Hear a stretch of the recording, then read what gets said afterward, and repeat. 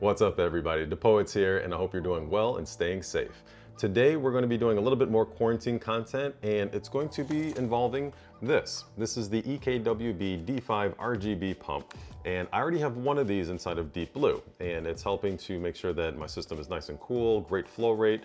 But since I am adding a second system inside of Deep Blue, this 8700K actually, there's going to be some more restrictions. So I want to make sure that the flow rate is not restricted too much. So adding a second pump is going to help with that. Plus, because I will have two systems in there, I want some redundancy. So if one system goes down, I still have another pump that's making sure the flow is going throughout the whole system. So today we're going to be checking to make sure that this works properly. And you always want to make sure your pump works before you take the time of disassembling your system, draining it, putting in the pump, and just to find out it doesn't turn on or it has leaks, all right? So we're going to avoid that rookie mistake, and there are some tools you're going to need. First, some soft tubing. We're going to test it just with some soft tubing. You don't need hard tubing. Don't make it hard on yourself. Just a little funnel so you can pour some distilled water in there. Of course, the fittings. These are just some EKWB soft tubing fittings right here. Nice little cutter. All right, so this cutter is kind of nice because it allows me to cut not only soft tubing, but hard tubing as well. So 2 for 1. Of course, you're going to need a power supply to power the pump, and you're going to need this to basically trick the power supply in thinking that it is plugged into a motherboard. And it just goes in just like that. So let's go to town and open this up. So of course you have the manual, some of the parts you'll need. This is for anti-vibration to reduce the sound of the pump. And of course then we have the pump itself.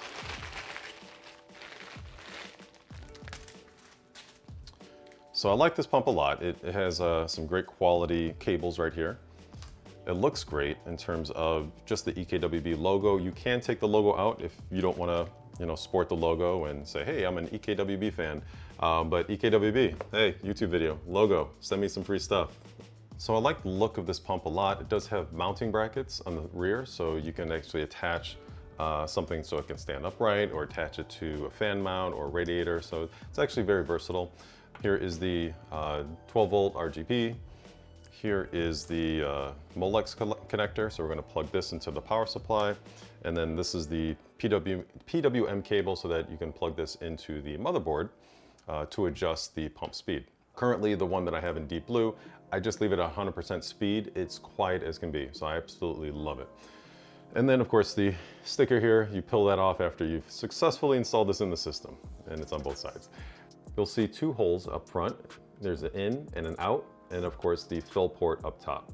So we're going to be using all 3 right now, and let's get started. So basically with these, we just want to screw these in nice and easily, and not too tight with your hands because they will tend to just kind of tear up your skin.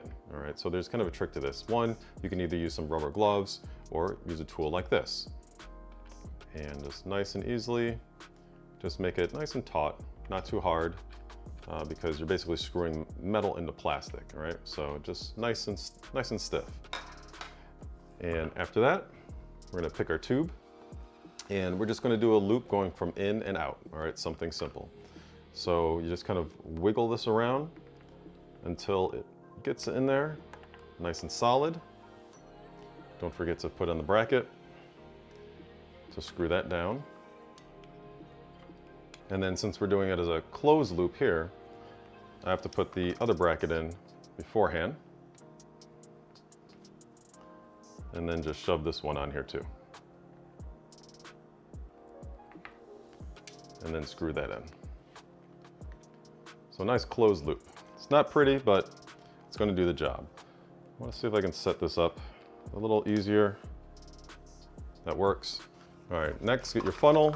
Make sure you have the right size. Too big. Too big.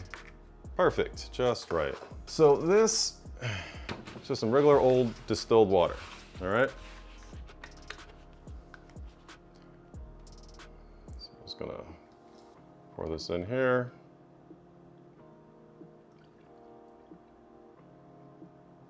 Making sure there's no leaks. So I'm just gonna fill this up to a visible level. There we go. And so I'm actually going to put this top on, plug this into the power supply. There's a little switch in the back of the power supply. So I'm just going to turn that on.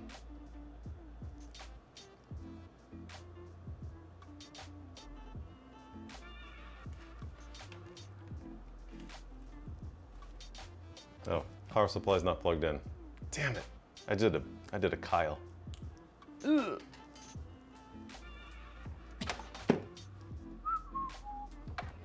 All right, power supply is plugged in. Flip the switch.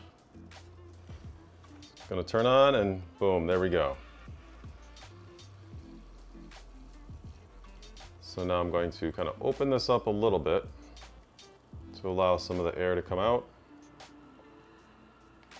That's just my preference. Not everybody actually closes the top. I have seen fluid kind of spit out at the top, so just kind of learn from experience. So I'm gonna let this run for really about a half hour, just to make sure that there are no leaks, because water, if there is a leak, water will find a way eventually, but typically within a half hour, if there's no leak, then you're fine. And I don't know if you can tell how quiet this is. This is at 100% speed because it's just attached to the Molex, and therefore there's no PWM plugged into the motherboard. So maybe if I get my mic right up next to it,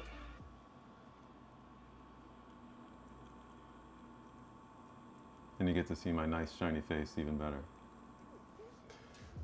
So it's really quiet. So that's why I leave it at 100% speed, because it does really affect the temperatures. When you have a great flow rate going over your CPU and GPU blocks, it does lower the temperatures up to a certain point of flow rate. So I'm not going to get into the science of that, but once you hit that certain point, doesn't matter how fast the water is going, you're not going to really get better temperatures at all. So this is looking good. You then have the option of adding different colors to it.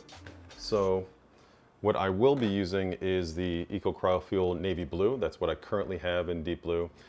You can kind of create your own formula, determine exactly how dark or how transparent you want this to be. It is a concentrate, so it's very, very powerful. A little goes a long way. And in the past, I have used this. This is the EK-Cryofuel, the Azure Blue. It's a really cool color, but it is kind of a pastel, so it is a pain in the butt to clean. But if you go in knowing that, you're gonna have a great looking system with this color as well. So I think eventually I may go back to this color, and that's just because I like kicking myself in the butt, but it looks great. So I've been really happy with the EKWB products. This is my second D5 pump from them. I have a couple of radiators, a water block for an 8700K for a Threadripper 3970X, as well as a GPU block, the VEGA 64. They've all been flawless, and with all these fittings that I've gotten from them, no leaks whatsoever. So if it's not broken, don't mess with it. So that's why I keep going with EKWB products. And this is the Optimus water block, if you haven't seen my previous YouTube video. So this is going on the Threadripper 3970X. So this has 225 fins on there. So it's kind of insane, the craftsmanship that Optimus has done with this water block. So, so basically this is going to go throughout the whole loop, eventually go into the in and out of this, go into radiators. So ideally, this is going to improve the temperatures of the Threadripper 3970X. Noticeably, I'll put it that way. I don't know if it's going to be a large margin, but that's why I'm going to be doing some testing to find that out. So I'm going to call this a success right now. It doesn't look like this pump has any issues whatsoever, so I'm going to go ahead and drain it. And basically all I'm going to do is just open the top and dump it in the sink. It's very simple. When you are building your own custom water-cooled PC, you have to make sure that you have a drain port. That is a common mistake that a lot of new people into water cooling get into, is like they're excited, they build their loop, they can easily fill it because most pumps have some type of fill port, but you actually have to plan out your drain port. So make sure you do that. So with Deep Blue, all I have to do is attach one of these tubes to the drain port and then just turn this little dial thing and the system starts to drain out. When it gets to a certain point where it stops, then I just open up the top valve of the fill port, and that allows air to come in the system, and then a lot of the other fluid just starts to come out as well. So it's a fairly simple process. Maybe I'll do a video on that as well. But yes, when you're building your first water cooling system, make sure you have a drain port installed, and it should be the lowest point of the entire system. Let gravity do the work for you. So if you found this content very informative, feel free to hit that like button. And if you want to see more content like this in the future, just go ahead and subscribe. If you have any questions whatsoever on water cooling on this D5 pump, or Deep Blue, or anything relating to just kind of cooling your PC, go ahead and ask some questions in the comment section. I love talking to everybody in the comments section and really getting to know all of you as well. So feel free to also follow me on Twitter and Instagram. I'm on TikTok as well. So this is the age of social media. So reach out to me any way, shape, or form you want, and we will have some great conversations on water cooling. So I will talk to you guys soon in the next one, and stay safe out there. Peace.